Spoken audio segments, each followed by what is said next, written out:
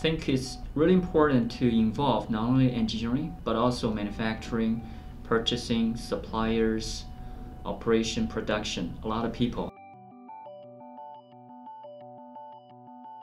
As a matter of fact, last week, I just finished a big meeting with a customer who is so interested in MBD, and they invited me to introduce MBD.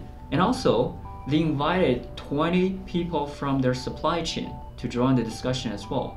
Surprisingly, the intention of that meeting was to make sure suppliers are okay with taking the 3D deliverables instead of 2D drawings. Make sure that suppliers are okay.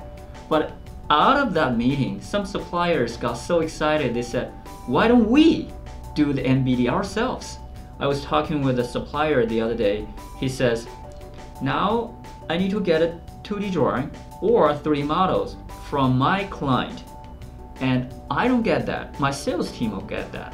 The sales is always on the road. He or she doesn't have the right tools, doesn't have the expertise to understand the 2D drawings or view the 3D model. He or she can send the data back to me, and I have to take the time to get the data out, do the quote, and give the sales team, and the sales team report back to the client. Now, just imagine if my client gave me the 3D PDF with the dimensions, tolerances, surface finishes. The sales team and I can look at this right away, and that will reduce the quote time dramatically. As a matter of fact, some customers are expecting to reduce the quoting time by 40%.